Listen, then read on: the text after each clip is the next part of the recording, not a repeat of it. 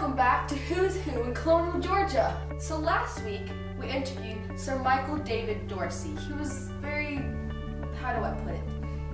Interesting. Like his face. Anyway, today we're going to be talking to James Oglethorpe, Chief Tomochichi, and Mary Musgrove. Are you excited yet? Give it up for these fine people. Make some noise, come on!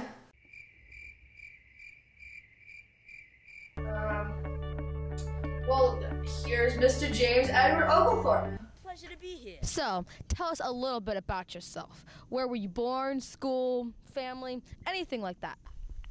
Well, December 22nd, 1696, London, England's youngest of 10, I have 6 toes and went to Oxford University. Wait, hold on, you went to Oxford?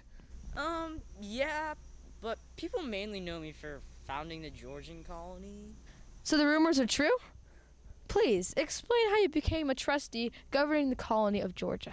Well, it all started when my good mate Robert Castell was thrown into jail for being in debt. He died shortly after. Robert, please, just give me a moment. He died shortly after because of the horrible conditions in the prison. I believed very much in charity, in giving the poor a chance to start over. In 1732, King George II granted me a charter to govern the colony in the New World. Interesting. So, after arriving in 1732, what did you do to establish the colony? After interviewing possible candidates for colonists, 114 of us shipped off to Georgia. After 2 months, we hit land and settled in South Carolina. We rested there for a bit, and then in 1733, we moved south to Yamacraw Bluff.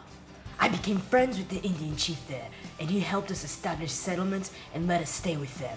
In return, we traded with them and protected them from other aggressive white traders. The colony only had a few rules.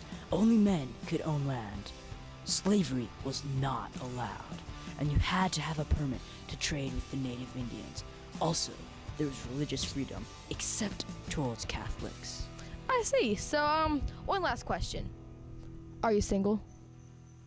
I'm dead. So now, we'll be talking to that good friend of James Oglethorpe, Chief Tomochichi of the Yamacraw Indians. Yes. How? I am Chief Tomochichi. So, tell us, Tomochichi. Earlier, we interviewed your dear friend, James Oglethorpe. Care to elaborate on how you met and what you did for each other? Oh, James, friend. Many moons ago, James come with many white men to Tomochichi's tribe in Yamacraw Bluff. He give Tomochichi white men trade products in exchange for permission to settle Savannah.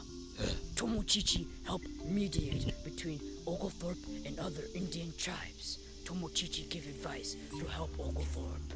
So, could you please tell us what happened in the years after Oglethorpe's arrival? 365 moons after James come, he bring Tomochichi and 8 other tribesmen back to his homeland, England, to meet English dignitaries. Tomochichi helped James establish colony. Tomochichi go on expedition to determine Georgia's southern border.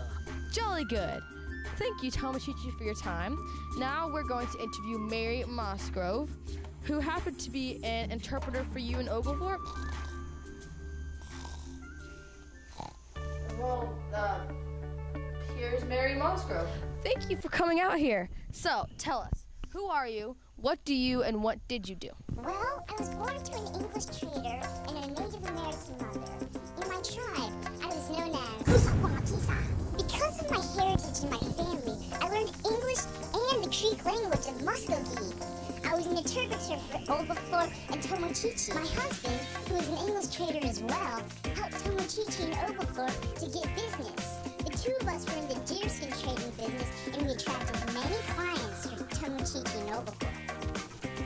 Splendid. Now, tell us, where'd you end up settling? Well, because we are good friends with Oglethorpe, he took me and my husband, as well as Tomochichi, to England, and the trustees there granted us some land on Yamacraw Bluff, 4 miles north of the Savannah River. Well, it looks like we're out of time for today, but remember to join us next week when we talk to Miley Cyrus. This has been another great episode of Who's Who in Colonial Georgia. See you next time.